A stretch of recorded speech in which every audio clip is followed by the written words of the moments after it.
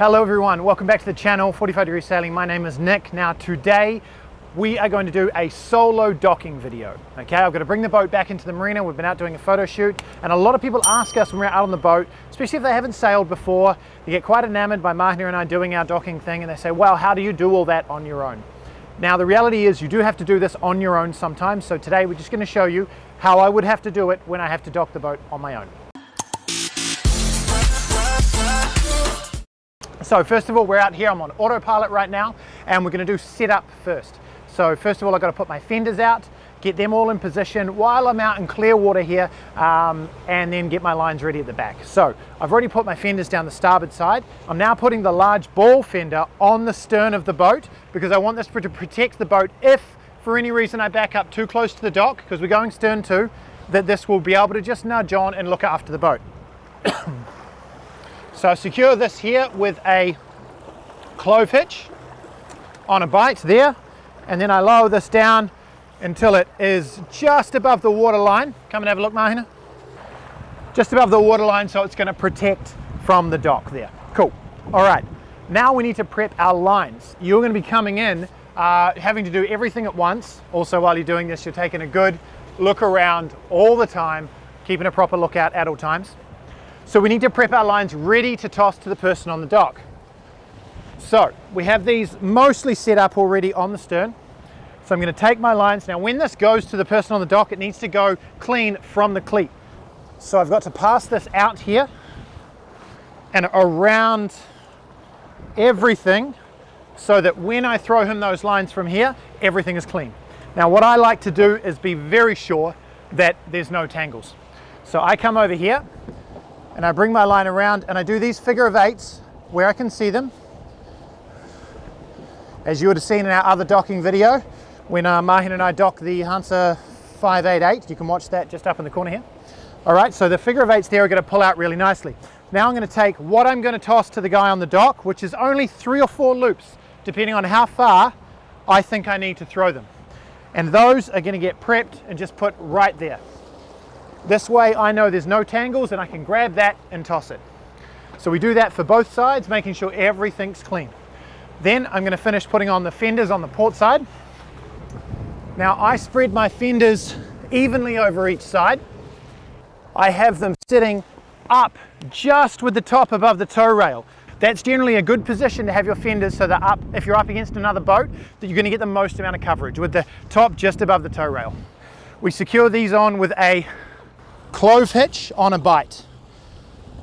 We wrap around like this, whoop, cross over, pull the loop through, and then I always put an extra one on this. Some people say don't put this on just yet, especially if you're about to dock, because it'd be easier to change this just by going off, and then you can change the height. Because I know where I'm going in and I know the height I want it, I'm going to put that extra one on. Now I'm going to cover all of the knots we use here, the bow line, the clove hitch on a bight, round turn and 2 half hitches in another video. You can watch that here. I also like to put these on the stanchions or on the rails because it's much stronger than having them pull down on your lifelines. And then my last one, I like to have very far aft, right back here, so that when I drive against my stern line, this has got the most protection for the stern of the boat when I pull in close. So that's our fenders ready, our lines are ready. Now we're going to look at our approach to the marina. On the approach to the marina, I'm also going to make sure that everything's ready here. My crew's ready. I've got no crew, this is a solo video, but there's nothing in the cockpit that's going to interrupt me. So like, I've got these lovely cushions down here for the photo shoot. That's great, but I'm going to want to step up over these.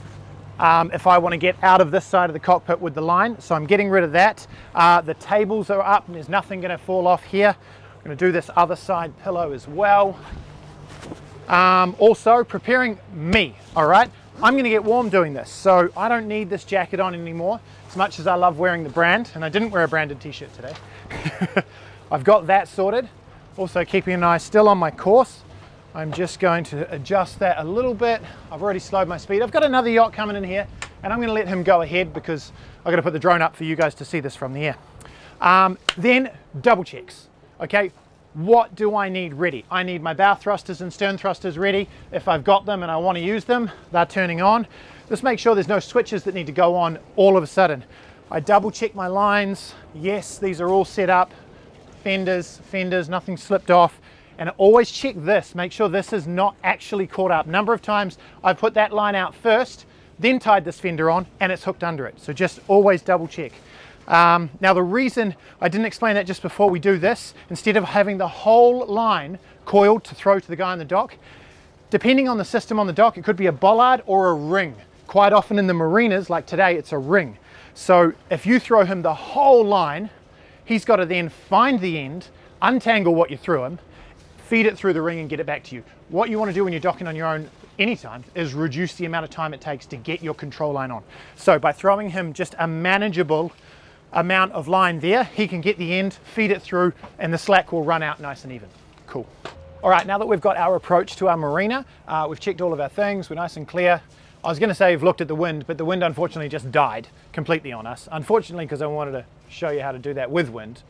But yeah, anyway, so Marina Baotić, this is Yacht Marie, you copy? So we call up the marina on the channel that they're designated. Here it's 17 in Croatia. And we're going to tell them that we're returning to our pier. Yes, Marina Baotić, this is Yacht Marie with Yacht Explorer. We're returning to our berth, over.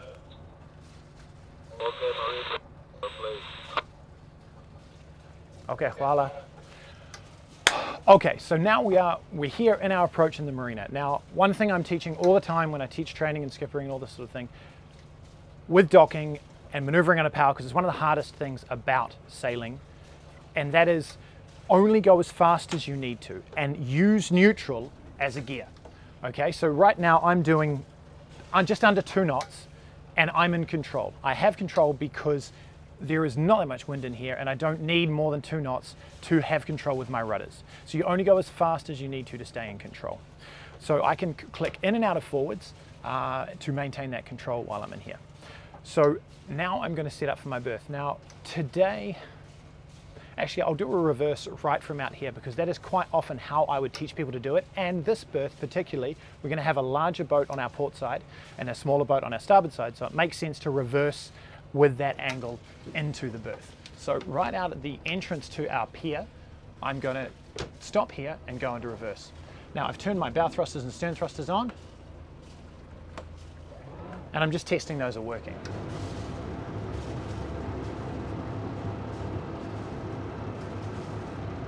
Now the Bavaria 51 is a twin rudder boat, so that means we do not have the luxury of being able to push water straight over our rudder, so it does not react when we put it in forward straight away and want to change the direction of the yacht. So it's something to be aware of when you're chartering or sailing or maneuvering these boats.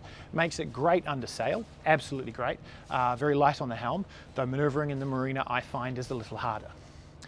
So now I'm going to put myself in a position here that I like to be in when I'm reversing into a berth. In this position here, I can set myself up for my berth. I can see where I'm going here and at the bow, because you use the bow and the movement on the bow to understand which way you're turning when you're in reverse. And I can reach my gear lever. One thing I'm going to do before I jump into this berth, especially on a windy day, is check to see if I've actually got the guy on the dock ready to take my lines. And I don't, but it looks like he's on his way. So I'm going to start this turn around now. Here's our man. Now ideally I do this without the bow thrusters or the stern thrusters, just so that I know I've got control of that. I left this turn a little bit late because I was faffing around with the drone and talking and things like that. Now when we go stern to in the marina like this, as you can see our man on the dock, he's pulling up the line for us. So he's going to pull up the lazy line, which extends out to our bow mooring lines. And that is what's going to hold our bow out to the water. This is why it's very hard to do this absolutely solo. Now I'm using neutral here all the time, and as you can see, we're not going fast. It's not a windy day, I do not need to go fast. Over done.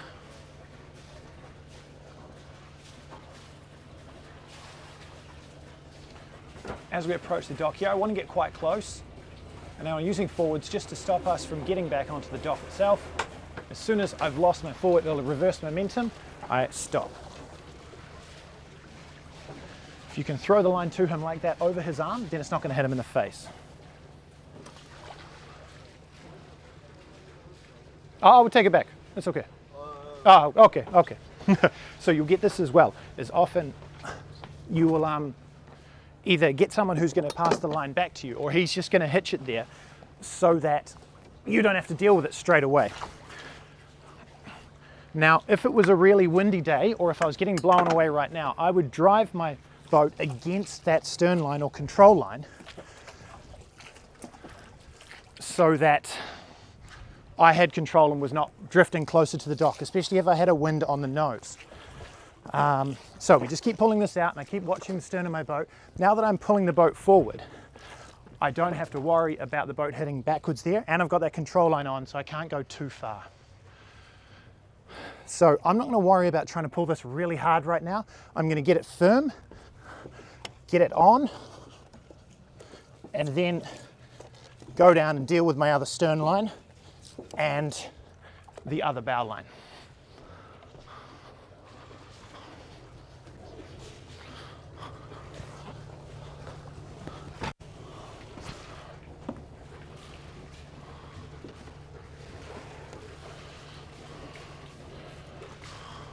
Now I've gone and left my boat hook on the other side.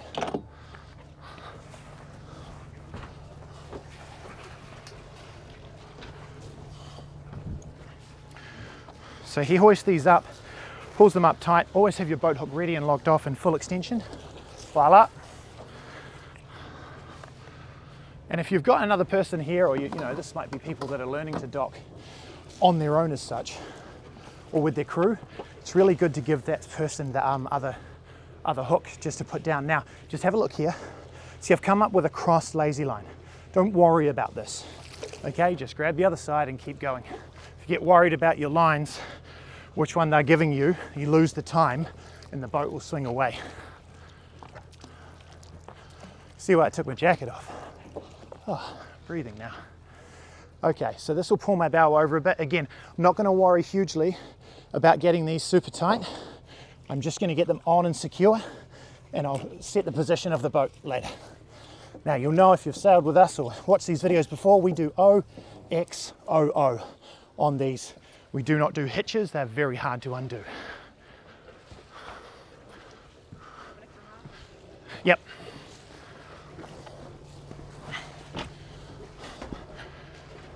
Voila. So as you see here, he got that ready to slip, got it back down to me. I can then run my lines through my fair lead and onto my cleat. Again, not bothering about doing them super tight right now, just in control. Voila. Okay, voila. Whoop. All right. So at this point, well actually before this point, you're now in control, okay? You've got two bow lines on, you've got two stern lines on, and we are well away from the dock right here. Easy, okay? So this is the part where you just slow down and you go, all right, we're good. He's finished his job, he's off on his bike, and you don't have to rush about anything. If you're doing a stack on a dock, like at a Lučka Uprava or a river or a town wharf, you may have another boat coming in next to you straight away. Better to get to this point and worry about that next boat coming in than to think about your lines right now. Anyway, now that we're sit here and we're good, we're gonna reverse against our bow lines, which are set pretty well because we're still 2.5 meters from the dock, and see if they're tight enough. In order to do that, I'm gonna want to know that the swim platform can be down and I don't get too close to the dock. So I remove the stern fender and drop the swim platform. Another amazing feature of these Bavaria cruisers, this is a Bavaria 51 cruiser with Yacht Explorer. This swim platform is just massive. It's so lovely. And one thing I like about it is that it sits quite far above the water, so you can have it down even when you're just cruising along. So I've got quite a bit of distance there. I'm now going to go into a stern and try this in reverse. Now, before I do any major moves in reverse, I'm checking that no other lines have fallen down, there's nothing floating around in the marina, and that the lazy lines that he pulled up for us are all clear. Looks all good. Just engage slowly first. You don't need to do anything really hard or fast on the boats. It's all about slow and control. And I'll watch that my fenders are in good position as I drift over here. Now that's getting us quite close. Now at the moment I'm doing 1,500 revs. Okay, so I'm really testing it out. I'm going to go to 2,000. Now I'm not going to hit that dock. That 2,000 revs is like 25 knots off the bow. And that's even more. Now I'm starting to stretch closer, but not too close. That's nice. If you're really worried about a storm coming, you might do it a bit. You might go and pull those lines out a bit further. Now this is that moment that if I was too close, I'm not into working too hard. So if I need to pull the boat out further, I'm going to drive, and I'll do this as an example right now. I'm going to go into forwards, and I'm going to drive against my two stern lines. It's going to bounce a little there because we were stretched. I'm going to drive against these lines. Then I will ease these lines out to get the boat significantly further out, maybe another 1.5 meters out from the dock, so that I can pull the bow lines up easily without having to hurt my back or strain too hard. That's how I would do that. Because we're in the right position, I'm happy with that. So I'm going to go back to reverse, reverse to that level, and then tighten my stern lines. I don't want to be ridiculously tight, so I'm going to do about the 2,000. Just wait for that to settle. Always watching out for my fenders, but they were in good positions.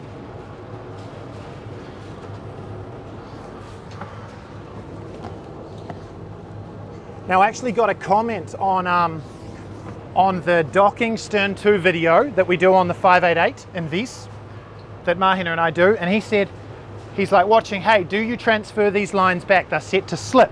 Now what we do here when we lock these off is O, 8, O, and see how it cinches underneath, and then another O. Now that is going nowhere, all right? That is how I leave my lines. That's how I leave my lines. So I don't need to do hitches over here. Hitches are just hard to undo in an emergency. Now we'll set the other line. Okay, and I can lean on these, but I don't want to work too hard again. I just want the boat to settle in the right place. O, 8, O, O. Now, I do the same thing on the bow with the mooring lines. Now, if you're skipper or if you're teaching, say, do hitches, that's what you want to do hitches. This is how we do it.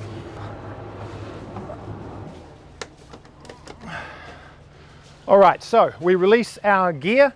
We're no longer reversing against our bow lines. The tension, the spring that we had in the bow lines has now let off, and we're settling back in position. And we're close enough to step off and get our plank, which isn't always necessary, but also a safe, happy distance for spending the night on the boat. Look, I hope that was really helpful. I'll stand over here because the light's a bit muppety. I hope that was really helpful. As I said, my name's Nick, 45 Degrees Sailing. I got a bit sweaty doing that. Remember, subscribe to the channel if you want to see more of these. I'd love you to like the video and leave a comment if this was helpful, or if you've got questions about how I did it. Obviously there wasn't any wind today, so it was relatively easy, but the process is the same if you have the wind. Thanks for watching. See you on the next one. Here's a little trick. If anyone's ever caught a Mavic, this is how I do it. I come in sideways because the obstacle avoidance can be a bit tricky. Then you just flip it over. There she is.